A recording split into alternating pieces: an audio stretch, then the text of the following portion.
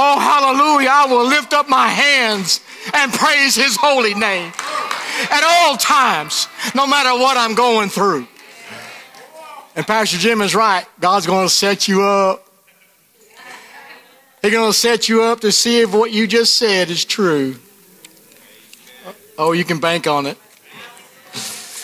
I'm so glad this morning that I am saved. Not by works, lest any man should boast, but by the grace of God. Oh, hallelujah. And I would like everybody to turn your Bibles or your phones or your computers or whatever you got to the book of Psalms, chapter 18, verse 30. Oh, hallelujah.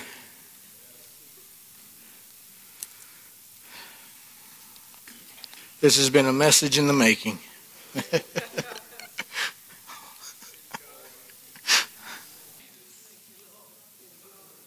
Hallelujah. Verse 30, he says, as for God, his way is perfect. The word of the Lord is tried.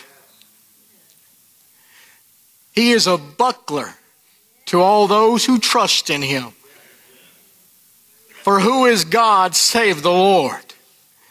Or who is a rock save our God? Heavenly Father, we just thank you for your holy word, Lord God. For we draw strength and comfort and encouragement and power and strength through it, Father. And we just love you and we thank you for it. We just thank you, Lord God, that you are our shield and our defense and our buckler, Lord God, a very present help in time of trouble, Father. And this morning, Lord God, I ask that every heart be prepared today, Lord God, as we have worshiped you, Lord God. And I pray that the Holy Spirit has cultivated the heart, ready to receive this word, Lord God, that it would settle down in their heart, Father God, and that it would bring forth fruit to the praise and glory of your Son, Jesus Christ. And I give you praise and glory. And Satan, we bind you by the authority of the blood of Jesus Christ, that you shall not achieve or accomplish any of your desired goals, plans, or purposes, or schemes. But in the name of Jesus, you are bound. And right now we loose the Holy Spirit to have his way in each and every one of us, God. That you continue to do a work in us, Lord God, because we are your workmanship, Lord God. And we bless your name, Father God, and we love you for it. And the church says, amen. The name of this message this morning is Trusting God in the Fire. Trusting God in the fire. And I know we say it many times. Pastor Jim said it this morning. And we say it often. That if you've decided to make the Berean Assembly your home church, you've decided to become a member, to get ready for a fight.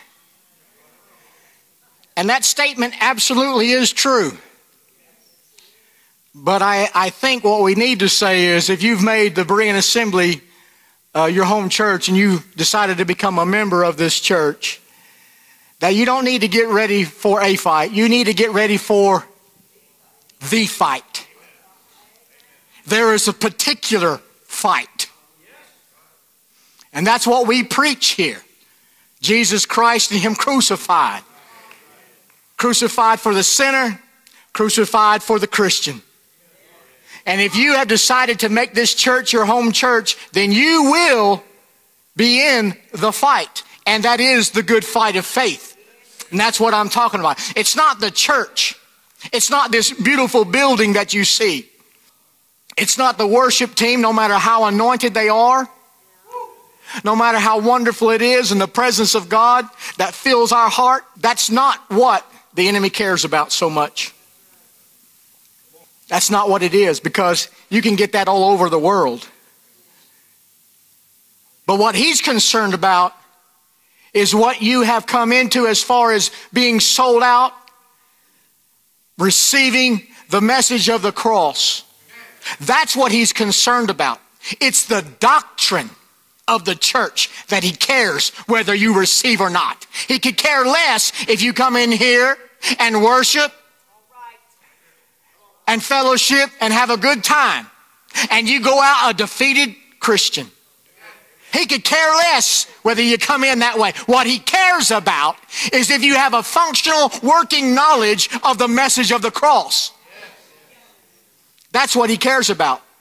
So if you have come in to the message of the cross and you believe it, then you can be assured that you're going to be in the fight, because that's what it's all about.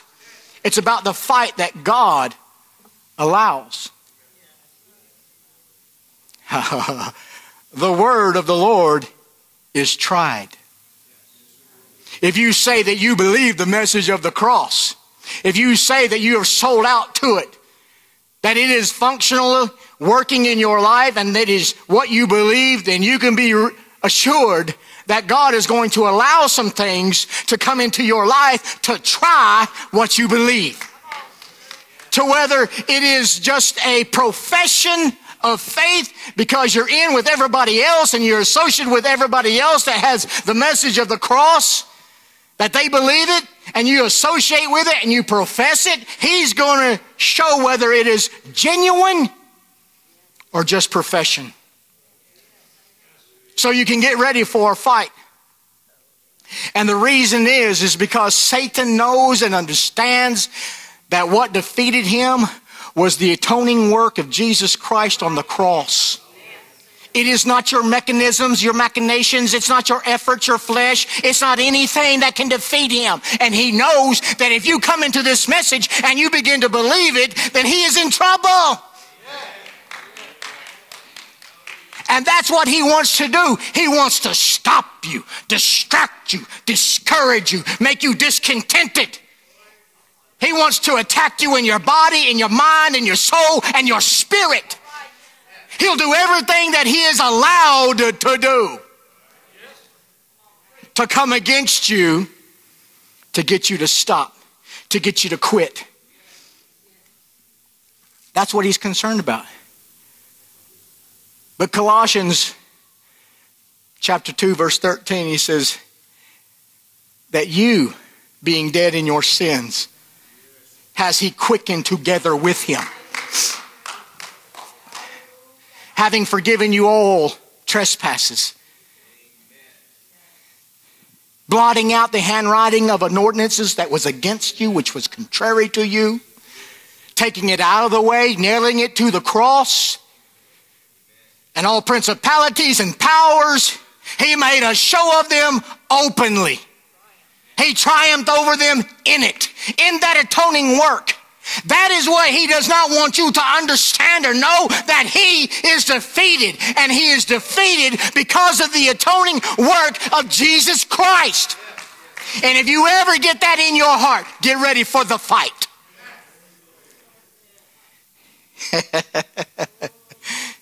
And he'll do everything he can to stop you.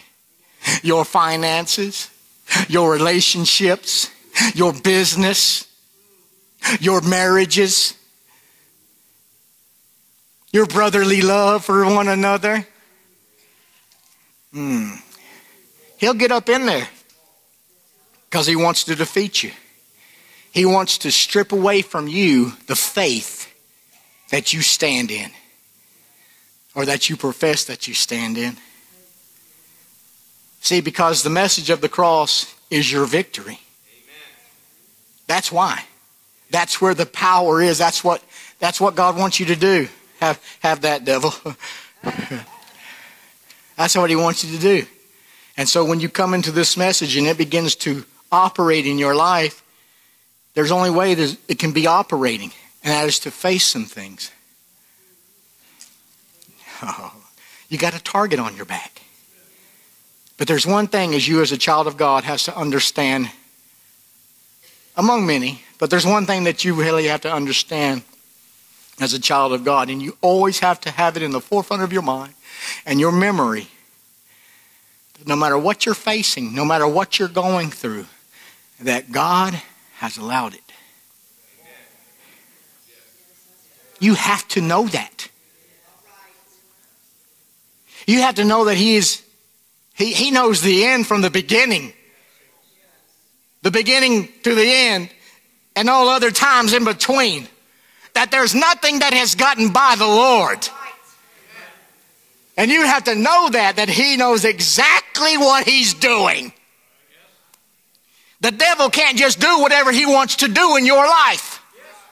He doesn't have that kind of authority. But God sets the boundaries of what he can and cannot do, what he's allowed to do in your life. Remember Lot. Turn with me if you to the book of Job, chapter 1. Verse 6. He says, now there was a day when the sons of God came to present themselves before the Lord, and Satan came also among them. And the Lord said unto Satan, where have you been? And then Satan answered the Lord and said, from going to and fro in the earth, and from walking up and down in it. And the Lord said unto Satan, have you considered my servant Job, that there is none like him in the earth, a perfect and upright man who fears God and eschews evil? And then Satan answered the Lord and said, does Job fear God for naught? Have you not set a hedge about him and about his house and about all that he has on every side? You have blessed the work of his hands, and his substance is increased in the land. But put forth your hand now and touch all that he has, and he will curse you to your face. And the Lord said unto Satan, behold, all that he has is in your power. Not mine, because I don't do that. I'll allow it, but I'm not a cursing God. I'm a blessing God. And I'm going to use you, you little devil, to get my way in his life. See, that's what you got to understand, that God is having his way in your life. And it's not the devil having his way in your life, because God has an expected end for you. God has a purpose in your life. He has a reason for the thing that you're going through. Oh, hallelujah. But we so easily forget it.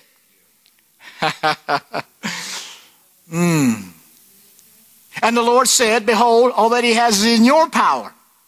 Only upon himself put not forth your hand. So Satan went forth from the presence of the Lord. He lost his property. I won't read it. He lost his property. He lost his sons, his daughters, his servants, his cattle, his sacrifices unto the Lord.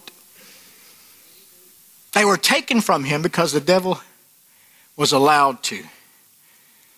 And Job worshiped the Lord. My.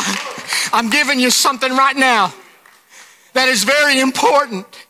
No matter what you're going through, no matter what you're doing, no matter what you see, no matter what you face, worship the Lord.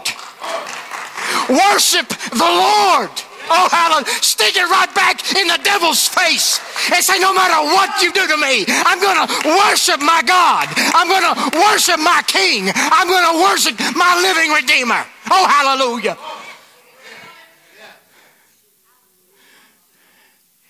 You stinking slewfoot.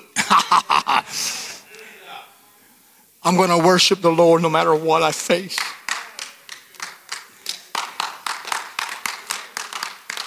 Job said, because naked came I out of my mother's womb.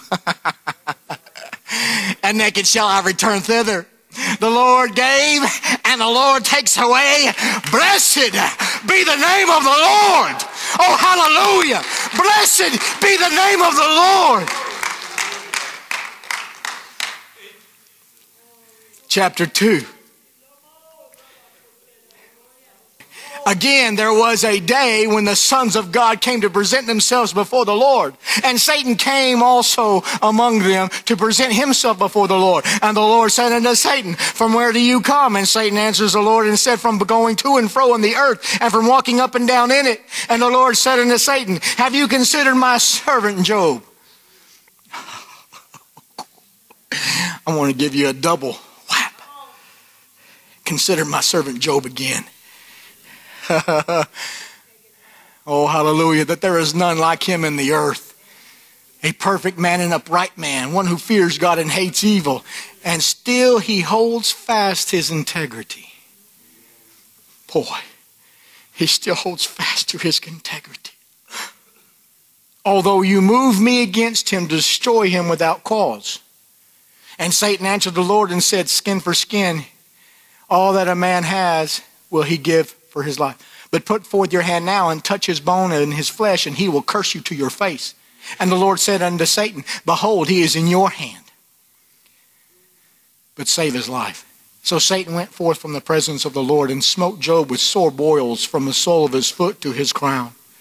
And he took him a potsherd to scrape himself withal. And he sat down among ashes. And then said his wife unto him, do you still retain your integrity? Oh my Lord. Curse God and die. And he said unto her, you speak as one of the foolish women speaks. What? Shall we receive good at the hand of God? And shall we not receive evil? Oh. In all this did not Job sin with his lips. See, in all of this, Satan was only able to do what God allowed him to do. Even though Job didn't understand, and we don't understand why we go through what we go through, or the reasons why. We don't understand. But the ways of the Lord, they are right. The ways of the Lord, they are perfect. Everything the Lord does, everything that he allows, everything is right and it's perfect. And let me tell you something about the word perfect. It means entire integrity. Truth. It means without blemish, complete, full, perfect, sincerely and sincerity, sound, without spot, undefiled, uprightly, whole.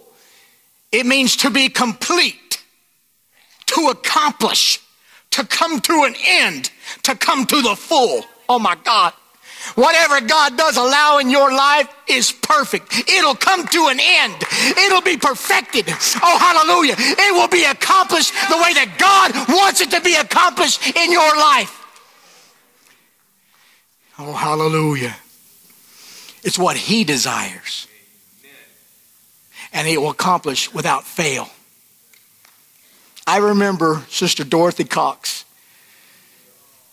The Lord brought this to my mind this morning. I just remembered her as I was praying. The Lord just brought her to my mind. And I went many times to go see her in the hospitals and the rehab centers. And every time I went there, she ended up praying for me.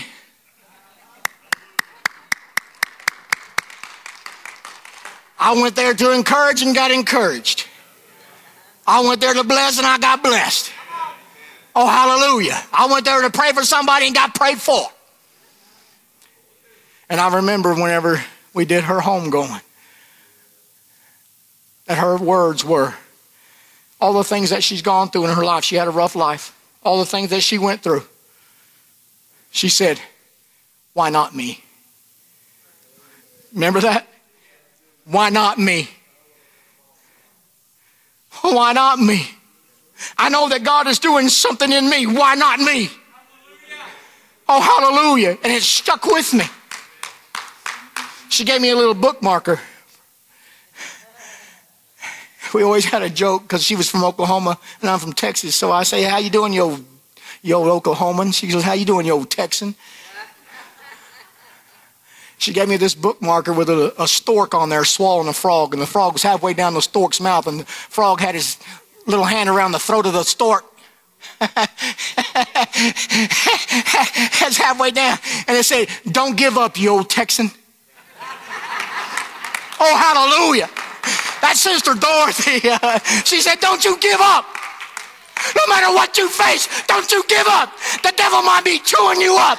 He might be trying to swallow you right now. But put your hand on his throat and tell him, you ain't going to have me, devil, because I ain't yours. What God wants to do in my life, he will accomplish it because his way is perfect. And he's going to use you, you old devil, to get his way in my life. I believe it. Because everything the Lord does is for your good. We don't understand it. We just look at, why am I going through this? It's for your good. I don't understand how this is for my good. That's right. You don't. It hasn't come to an end yet. It hasn't come to the full yet. Oh, my Lord, I'll get to it. He has a purpose. He said that he works all things together for good to them that love him, to them that are called according to his purpose. He has a purpose in what you're going through. He has a purpose in what he's allowed in your life. And just because you don't understand why or how it's going to get done doesn't mean that he don't. It doesn't mean that he don't, because he does. I know it's so simple, so profound, but yet we lose sight of it. Job said, though he slay me, yet shall I praise him. Oh, hallelujah. And I will keep my integrity. I will keep that integrity. I will maintain it before him. I will maintain my ways before him. Because what you believe is going to be tested. What you believe is going to be seen if it's genuine or not. And what you believe will be tested in the fire. The word of the Lord is tried, and it's tried in the fire. And that word tried means to purge away. It means to purge away, to refine. 1 Peter says it like this: Beloved, think it not strange. Oh God, why am I going through this? I don't understand. Oh! Why? Oh, beloved,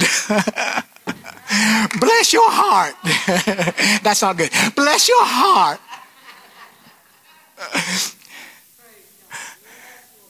Think it not strange. Why? Answer coming.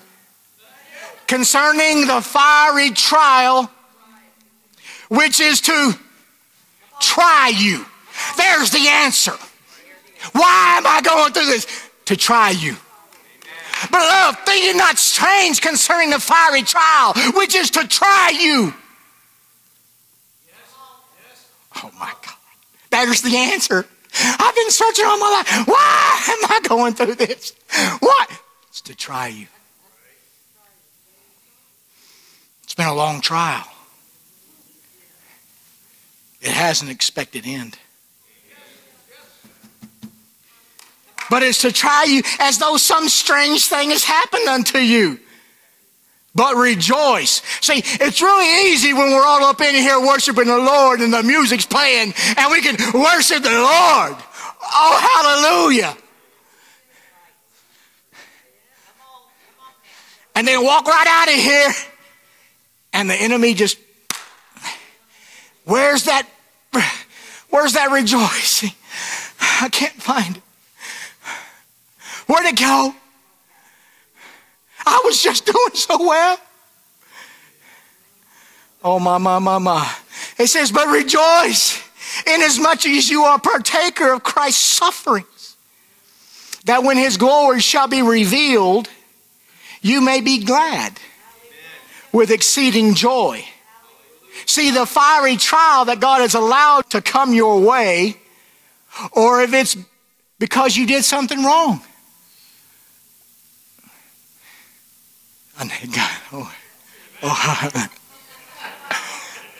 Got awful quiet up in here this morning.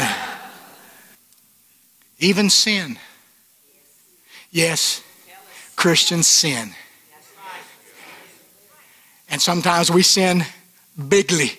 To quote a famous great president, oh, hallelujah, do you miss him now? Do you miss him now? Oh, hallelujah. But sometimes we sin bigly.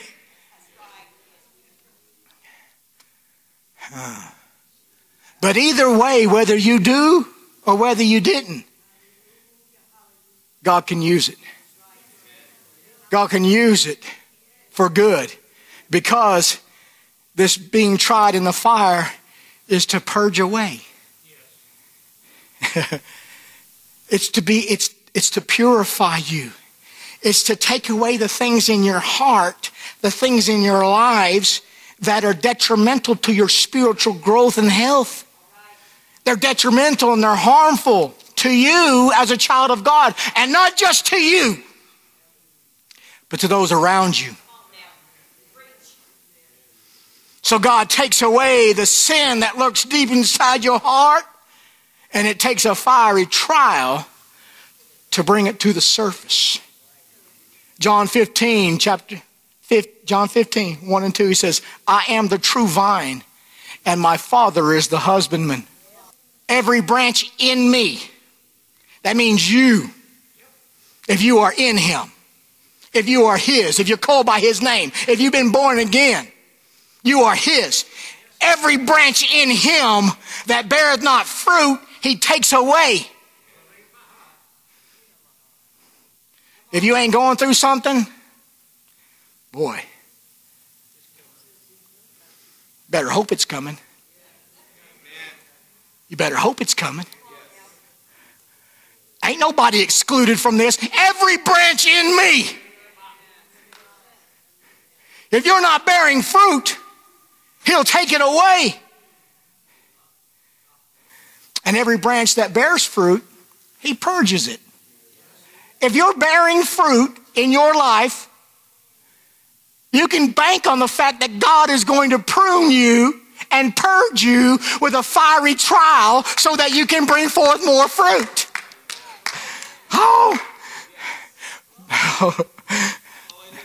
Oh, don't clip that off. Oh, don't touch that. Oh, boy, it hurts. We don't like it. But this is to bring forth fruit of righteousness.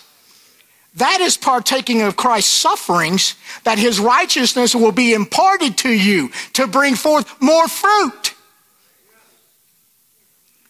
And it's not fun when you go through these things, no matter what they might be. But you have to be discerning and to have some understanding of the things so that you may know what God is doing, so that you may know that God is doing a work in you, so that you may rejoice in the knowing, like Pastor Jim preached. The knowing.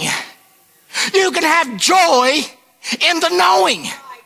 You can rejoice in the knowing. It's not rejoicing in the issue, not rejoicing in the problem, not rejoicing in the thing that you're going through. That's not what you rejoice in. You know that God is using what you're going through to bring more fruit in your life, and you can rejoice in the knowing. You can have joy in the knowing that I am his and he is mine. Oh, hallelujah. And what he's doing in me is for my good, for my benefit. But we don't see it that way. We just want it the way we want it. So there's joy in the knowing. And he says in Hebrews 12, he says, now no chastening for the present seems to be joyous. Oh God, but grievous. Nevertheless, that doesn't matter. Afterwards, it yields the peaceable fruit of righteousness unto them which are exercised thereby. You are being exercised in what you're going through. God is using the circumstances to exercise your faith in the fire, which is to try you. He's bringing about a work in you that only he knows how to do. Only, the last couple weeks ago when Pastor Jim was preaching, I'm sitting over there, I'm writing, and all of a sudden the Lord just showed. Now, I've never played the game. I don't know nothing about it. But the Lord just showed me a Jenga game. You know, the Jenga with the little block and how you build it up one upon another. Okay, this is the way the Lord deals with me, okay? This is what he does to me. That's what he showed me. And he showed me this tower of Jenga pieces, and they're all set up right. See, he's the architect. He's the builder. We are his workmanship in Christ Jesus. He knows what to deal with. He knows what piece to pull out of your life. And if you go sticking your hand in God's business, my brothers and my sisters, sticking your hands in your brothers and your sisters' business, doing God's business, doing his workmanship for him, trying to prune and purge your brothers and your sisters, because it's my Father that's the husbandman. Not my brothers and my sister that are the husbandmen, but my Father is the husbandman. And if you go pulling pieces out of people's life, you're going to pull out the wrong piece at the wrong time, and it's all going to come crumbling down. But the master builder, the one that's got the plans, the architect of the house, he knows which piece to pull out and how to do it and when to do it. And when he does it right, and it don't fall. Simple, because I'm a simple man. But that's what he does. And it will yield what he does in your life. It will yield the peaceable fruit of righteousness. And it's hard at those times when we don't understand what's going on, when we're not seeing what's going on. It's hard for us to be joyful and to rejoice. And that is because you don't know what's going on. See, you can see what's happening. You can see all the turmoil in America today. You can see all the events that are transpiring and taking place all over this world. You can see what's happening, the circumstances and the events and the issues that we face, but you don't know what's going on.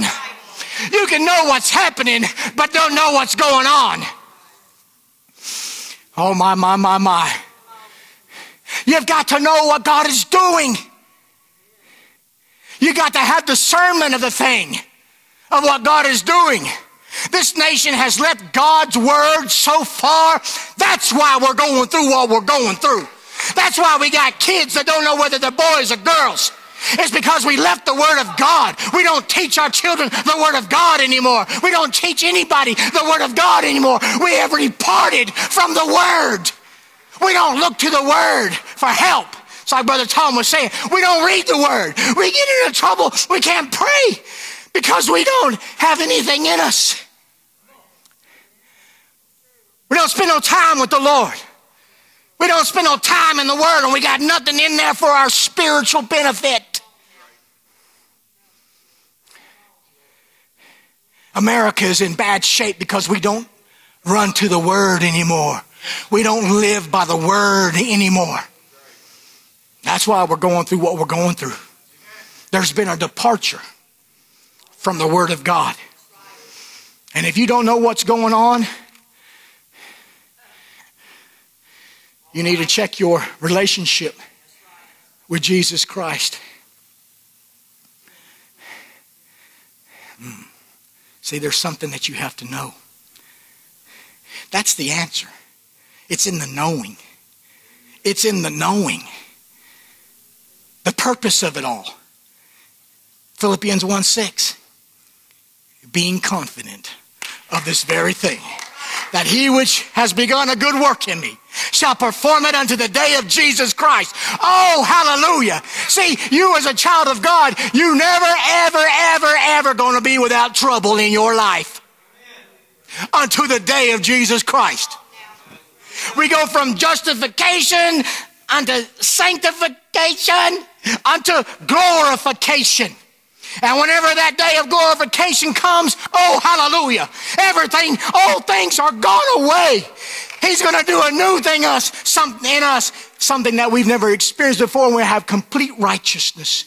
Never one thought, nothing of sin or unrighteousness. We can't even imagine. You can't imagine it because every day there's something in you. Oh, I'm in the right house, I know.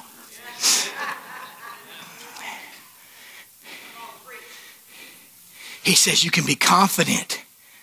James 1, 2 and 4 says, my brethren, you can count it all joy.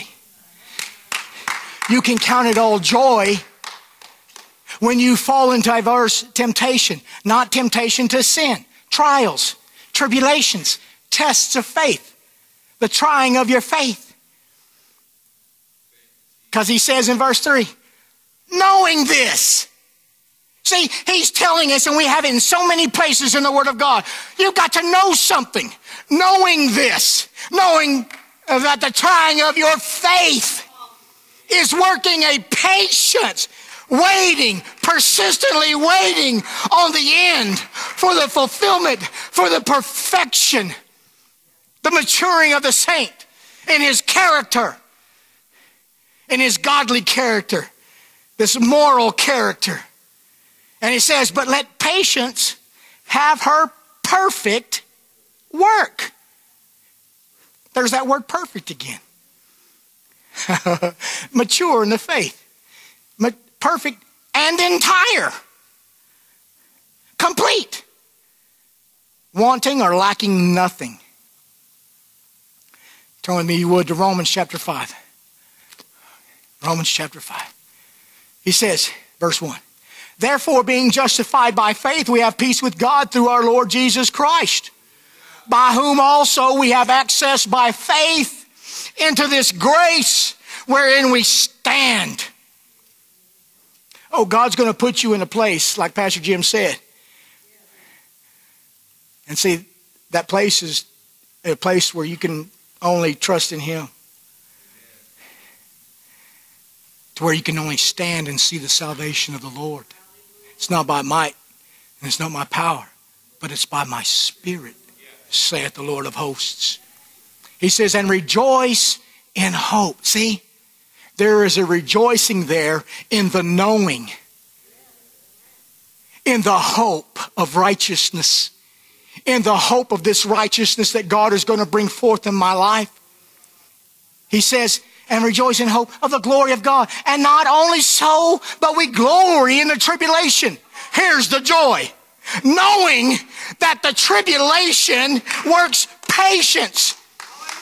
This tribulation is working patience in you to bring it to an expected end. And that experience you'll have at the end of it. It's to bring about an experience with God, an experiential knowledge that knows that what you have just been through, God has brought you through.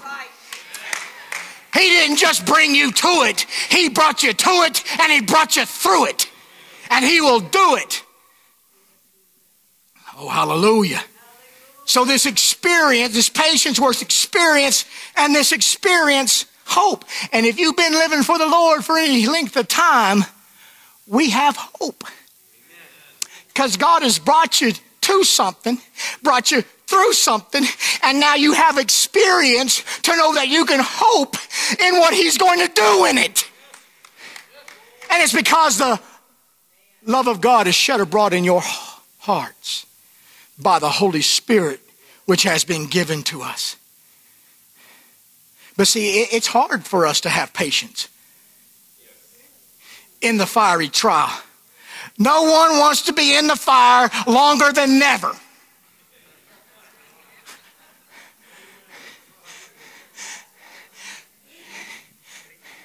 Just the sight of fire. Ah! No, Lord. The Lord says, come back. You got some purging. You got some purifying to go through. Oh, because you're my child. Oh, hallelujah. I'm going to put you on my threshing floor.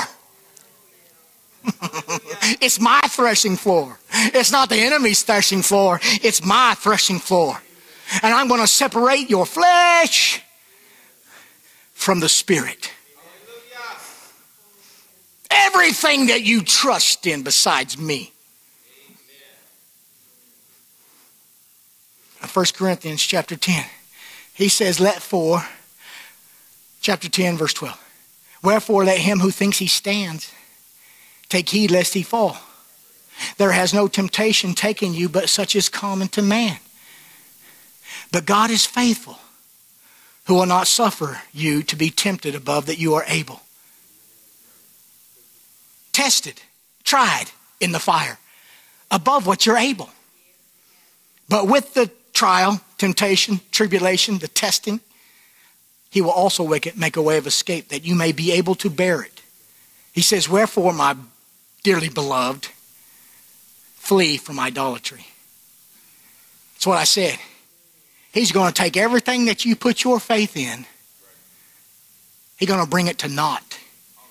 He's going to show you that there's nothing that you can trust in besides me. And he says, flee that idolatry. What you're believing, what you're putting your faith in. That's idolatry. He says to flee from it and trust me. Through the trial. Through what you're going through. Turn with you would to 2 Corinthians chapter 12.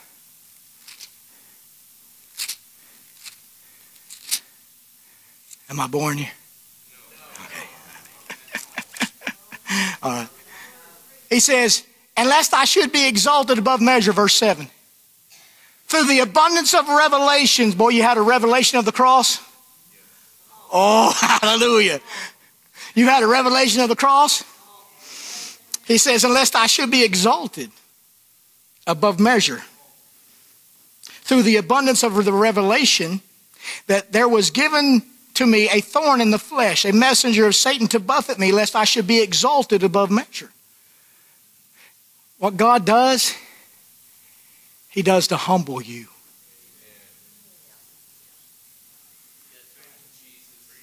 He does to humble you. He says, for this thing that I besought the Lord thrice, that it might depart from me. And the Lord said unto me, my grace is sufficient for you. For my strength is made perfect in weakness. Oh, hallelujah. That the power of Christ, it's not by might and it's not by power, but it's by my spirit, saith the Lord, that the power of Christ may rest upon me. Therefore, I take pleasure in the infirmities, in the reproaches, in the necessity, in the persecutions, in the distresses for Christ's sake. For when I am weak, then am I strong. That word perfect, it means to complete. For when I am weak, his strength is made perfect. It's complete. You know why God wants you in the fire and in the trial? Because that's when you're weak. That's where he wants you, in your weakest state. So there's no dependency upon him, that all you can do is say, bless the Lord. I will worship him and him alone. Oh, hallelujah. No matter what I'm going through, I know that God's doing something on the inside of me, and I love him because he loves me. Oh, hallelujah. Oh, hallelujah. He said his strength is made perfect in my weakness. When I'm going through things I don't understand, when I don't know which direction to go, when there's the enemy behind me, a Red Sea before me, mountains and wilderness to the left and to the right, and I don't know which way to go, lift up the rod, stand still, and see the salvation of the Lord. That's what it's about. Oh, hallelujah. This word perfect means to accomplish, to consecrate, to finish and to fulfill, to make perfect, to consummate in character, in your weakness. But we as Christians, we sometimes think that there shouldn't be any problems in our life. That we're blessed. We're king's kids, right? We're blessed of the Lord and highly favored, right? I got no problems in my life. Everything is roses. I got the wind at my back. Everything is great.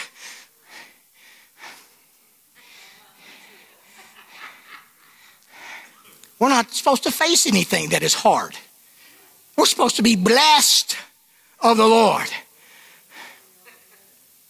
And if you're going through something It's hard for people to understand, oh, he must have some sin in his life. Yeah, that's what it is. Yeah, he's got sin in his life. Yeah. He's doing something wrong. That's why God is punishing him. That's why God is doing something in his life that, he's all messed up. He's got sin going on. And it might be very well the case. You might have some sin up in your life. You might have a sinful bondage that you're bound to. You might have committed some type of sin. And that's the reason all of these types of problems have come your way.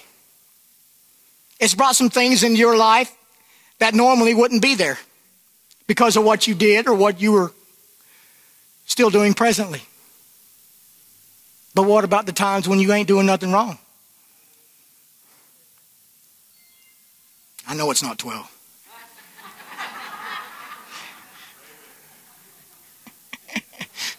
Oh, hallelujah. I waited too long to preach this. So you back off. But what about the times when you haven't done nothing wrong that you know of? When you're living for the Lord and you're doing everything you know to live free from the bondage and the power of sin. And all hell breaks loose in your life and you don't know what to do. Remember this, Job was perfect in all his ways. He was perfect. He was an upright man. He feared God. He eschewed evil. There was none like him in the earth, the Lord said. It's got nothing to do with what you're doing or what you're not doing. It rains on the just and the unjust alike, does it not? Truth is, we just don't want problems. We just don't want the issues that come with life. We want a trouble-free, problem-free life. It ain't going to happen, my brothers and my sisters. In fact, sometimes, right there in the fire is where God is. That's right where he's at. Can I say it this way? He's in you. Oh, he's in you. He dwells in you. His spirit lives in you. He doesn't separate himself from you, send you through a fiery trial that he hasn't gone through himself. Oh, hallelujah. He's in you. I hope that sinks down into you. He ain't going to let nothing happen to you that it ain't happening to him in you. Let me put it to you this way. What you're going through, he's with you. He's in the fire. He's the fourth man in the fire with you. There's nothing that you're going through that he's not going through with you. He's in you. He dwells in you. Emmanuel, God with me.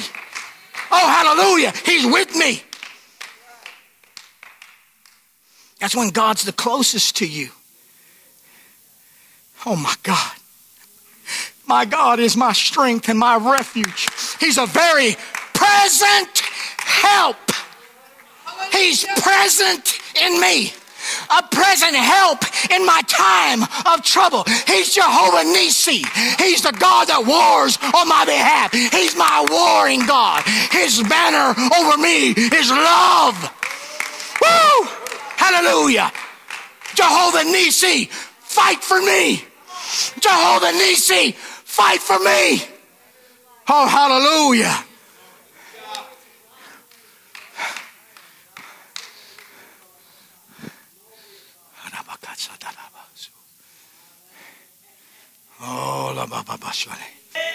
Oh, hallelujah. At the beginning of last year, the Lord gave me a very prophetic word. I didn't know exactly how prophetic it would be about the things that we were going to face through 2020. That we were going to go through some things that we did not expect, things that would take us by surprise, things that would knock us off our feet, but that we needed not to be fearful, because he would be the fourth man in the fire with us. That's what he said. How many of you gone through some things this past year? Some things that knocked you off your feet. Things that you didn't expect. Things that took you by surprise. Oh my. But he didn't leave you. He didn't separate himself from you. He's been right there through it all in the fire with you. But sometimes we as Christians, we're scared. We're scared to say we're not doing so well. We want everybody to look at us and think that we all got it together. Let me tell you something, honey.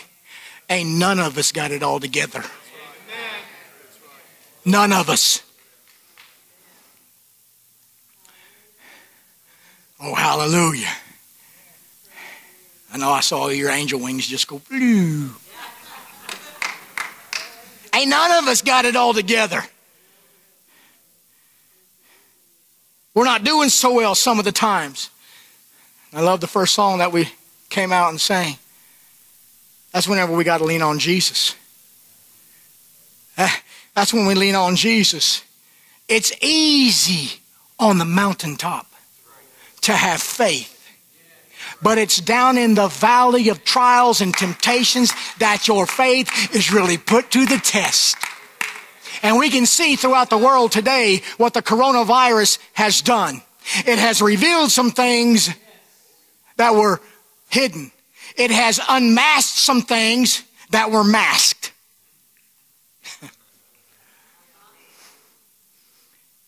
We can see our churches have emptied. Don't really care about going back either. Well, up on the mountaintop, everything's good. But down in the valley, where are you? Where are you? The God on the mountaintop is still God in the valley. There's no difference between the mountaintop and the valley to God.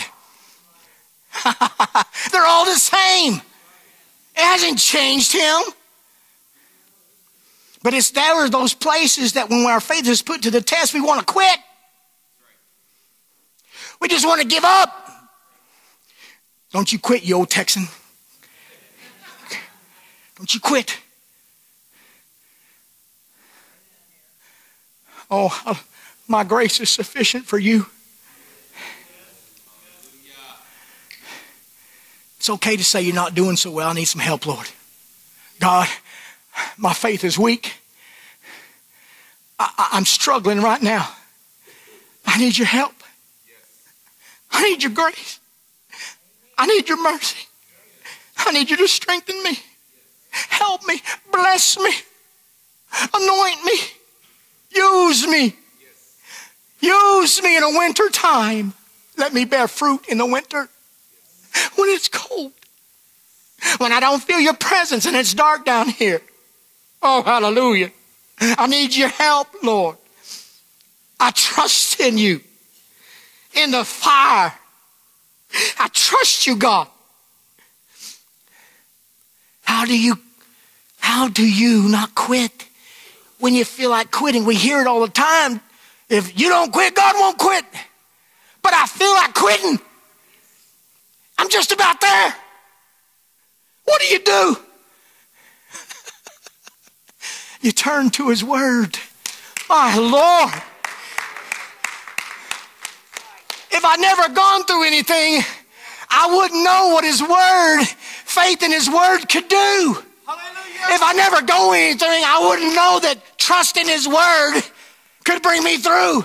God brings us to a place where we got to trust him and take him at his word. No matter what we're going through. It's his promises. His word is a lamp unto your feet. It's a light unto your path. In your word, Lord, will I trust. Oh my God. It's his word. When God gives you a word, you can stand upon it. I don't know where Brother Vic is. Whenever God gives you a word, He speaks to your heart when you're in the hospital bed and there ain't nothing you can do.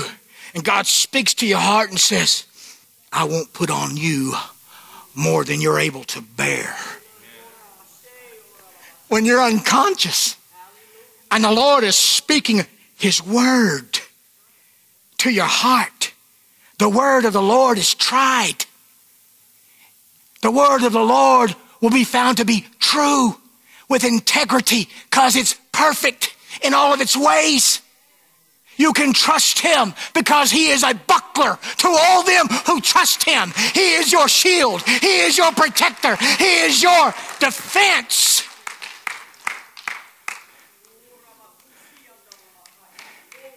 He gives you a word and your whole attitude will change.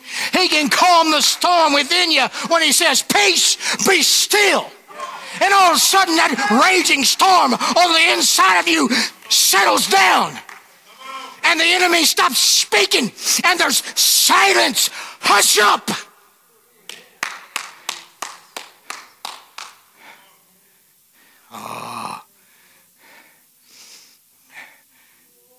No one has ever put their faith in the Lord, put their trust in His word, that has been disappointed. Amen. You might not have got it your way, but that's besides the point. What shall the pot say to the one who created it? Why did you make me thus? Oh, my Lord. Even the Lord Jesus Christ depended upon the word. He was fully man, even though He was fully God. He trusted the word of God. It's all through the book of Psalms. He trusted the word of the Lord. He trusted that God would not leave his soul in hell. Oh, hallelujah. But He would raise him up. He trusted the word of the Lord. No matter what, he trusted the word of God. Hebrews 2 verses 18 says, for in that He Himself has suffered, being tempted, being tested, being tried. He is able to succor, to aid you who are also tempted, tested, tried. Boy, there's a whole lot there. Tempted means a test, a trial, an attempt. Experience. To endeavor and to scrutinize. See, God's searching the heart to see if there be any wicked way in us. He's scrutinizing us. It means to entice, discipline, or provocation. Adversity, temptation, and to try. See, Satan tested the Lord Jesus Christ in the wilderness. His temptation was to depart from the word. Because Adam received of the Lord a commandment not to eat of the tree of the knowledge of good and evil. In the day that you do, you shall surely die. Adam had a word from the Lord, and he failed. Jesus Christ came and put his trust in the word of the Lord, and Satan tempted him sorely, like no other man had been tempted. And he did what Adam failed to do. He stayed true to the word of God, but his temptation was to depart from it. He was tempted to trust himself and not trust God. Trust yourself. You can get out of this. All you got to do is command. You can get out of this. His temptation was to lean upon himself. Not like the song we just preached or sang. To lean on Jesus. Leaning on those everlasting arms. He was tempted to lean upon himself, to trust himself, but he didn't. See, I know the one who was tempted. I know the one who was tried. I know the one who was on trial, scrutinized like no other man, enticed to depart from the word of God like no other man. He was thoroughly, through and through, scrutinized, not only by men, but by God the Father. Just like the Lamb of God would be looked at to see if there be any blemish. See, Jesus Christ was perfect, without blemish, without spot, pure, holy, undefiled. Oh my Lord. He faced great adversity like no other man. He was a man of sorrows and acquainted with grief. He was hated and despised of men, rejected of men, but he was accepted by God. Hebrews 4:15 and 16 says that he was tempted in all points. See, we have a great high priest that can be touched with the feeling of your infirmities. And it says that he was tempted in all points. And I want you to understand this. This really got a hold of me this past week. Like as we are. That is very, very profound.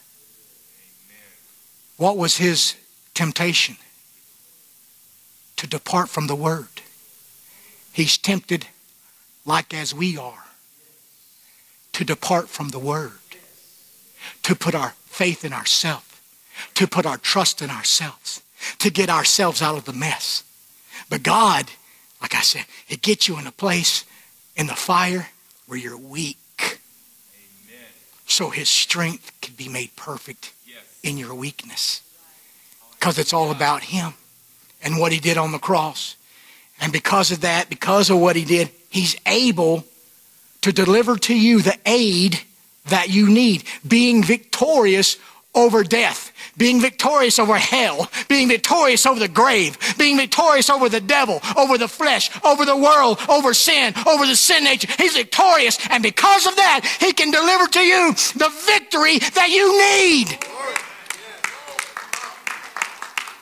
Therefore, let us come boldly unto the throne of grace to obtain mercy. For grace, for help in time of need. Oh, my Lord. See, he didn't fail. And I got to say this. When we go through fires and trials of temptation, you got to understand something. That it ain't about you. Oh God, why am I going through this? What did I do? What have I done to deserve this? Well, what have you done to deserve any good? I'm just saying. What have you done to deserve any good? Shall we not of the Lord receive evil? And shall we not receive good? It's got nothing to do with what you did or didn't do. Put it to you that way. It's about the goodness of God giving to undeserving men. It's about the grace of God given to you who don't deserve it. Who need it. Amen. I need the grace of God. I need your grace, Lord. It's not about you. Joseph's brothers sold him into slavery. He went from the pit to prison being falsely accused of something he did not do. But God had a purpose, even though he didn't see it at the time. You might not know what you're going through. You might be in the pit. You might be in the prison. But Jesus Christ, he already knows. He has a plan. He has an expected end for you. He has a purpose, a future. And sometimes we're going to go through this life with some trials and tribulations and some tests that we don't understand. But it's not about the then, it's about later. It's not about you, but it's about others. Because Joseph sat there and went through that. Didn't know that God was going to make him the viceroy of all of Egypt. He did not know that. But all of a sudden, when he saw his brothers, he remembered, and they bowed down to him. And he remembered the dream that he had. See,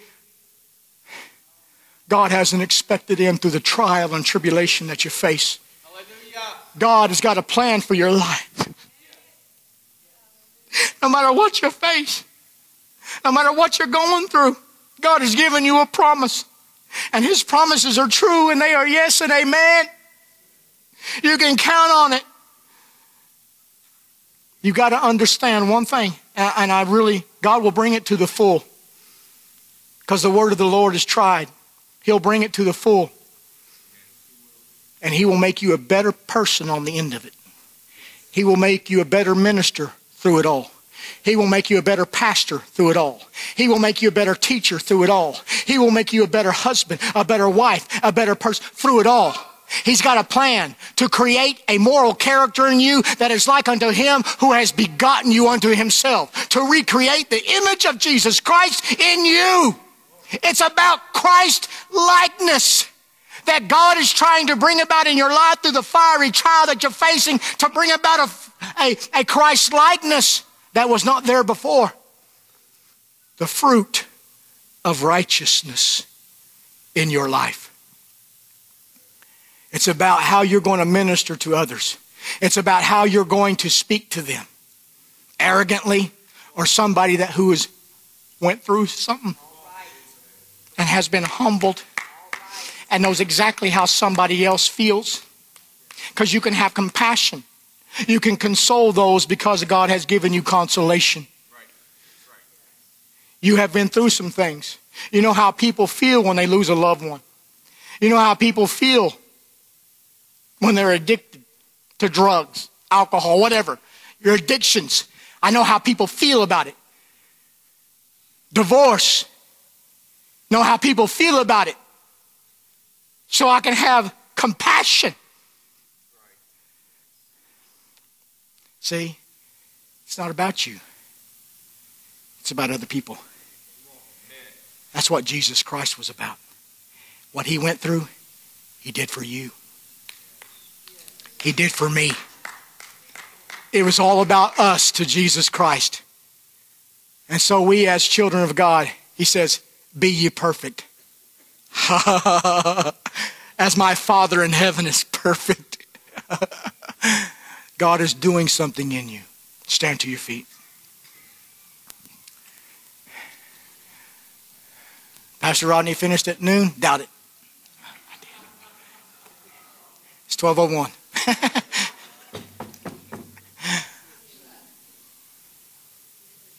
Heavenly Father, we love you so much today. We thank you for the fiery trials, Lord God, and tribulations, Lord God.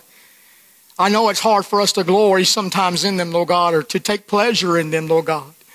To rejoice and have joy, Lord God, in them, Lord God. But today, we have been filled with some knowledge. We have a knowing, Lord God, that no matter what I'm going through, Lord God, you're going to perfect it. You're going to perform it into the day of Jesus Christ to bring forth fruit unto yourself to the praise and glory of your Son, Jesus Christ, and his work on Calvary's cross, Father. And we thank you so much for it. We thank you that we are your children, Lord God, and we thank you that we have been counted worthy, Lord God, to go through the things that we go through, Lord God. I pray that our eyes would ever be before you. Our eyes would ever be on you, Lord God. I pray that our hearts will be lifted to you, Lord God, in humble adoration of you, Lord God. We love you and we thank you for all that you've done, for all that you're doing and for all that you're going to do, Lord God. I pray, Lord God, for your blessings to be upon your people, Lord God. I pray that you protect them and keep them, Lord God, in all their ways, Lord God. That you, Lord God, would strengthen their hearts, strengthen their faith, Lord God, and bless them and bring them back, Lord God, in that appointed time in Jesus' mighty name. And we give you praise and glory for it. And the church says amen. Amen.